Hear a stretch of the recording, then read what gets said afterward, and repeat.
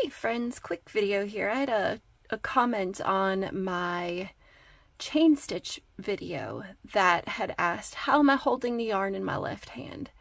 Okay, so the way you hold your yarn in your left hand is going to be just a way that feels comfortable for you. Some people twist their yarn around their fingers to keep tension.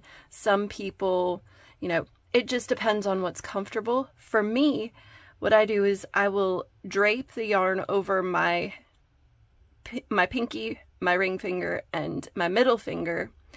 And then, let me see here. So it's like that.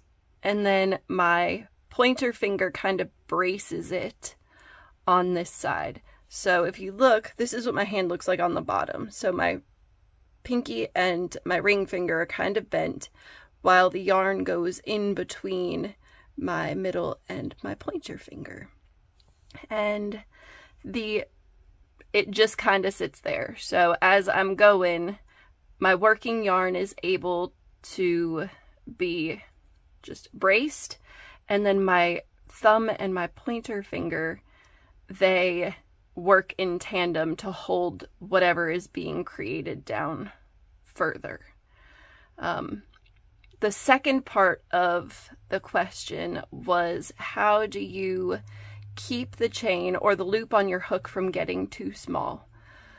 I've noticed that if the loop on my chain the loop on my hook gets too small, it's because I am pulling too hard. There's too much tension on the working yarn. So more than anything, just relaxing helps a lot. If you are stressed, that tends to tighten up the tension of your work. And I know when you're first starting out, it can be really, really difficult to relax.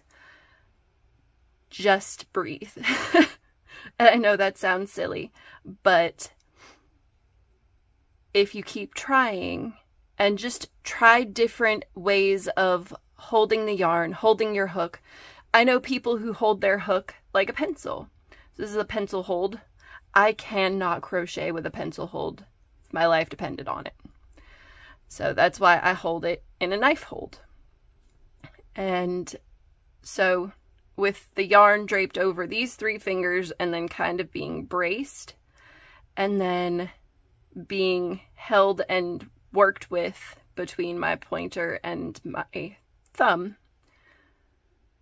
and just roll with it.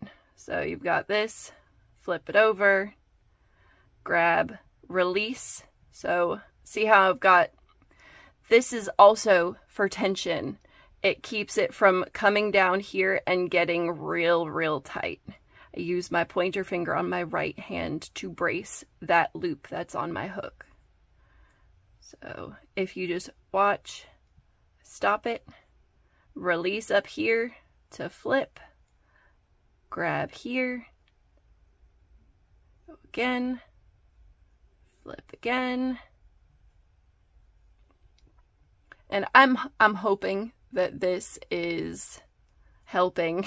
I know when you're first starting out, it can be really difficult. So this is how I hold my crochet, my yarn that I'm working with, and my crochet hook. I hope this has helped.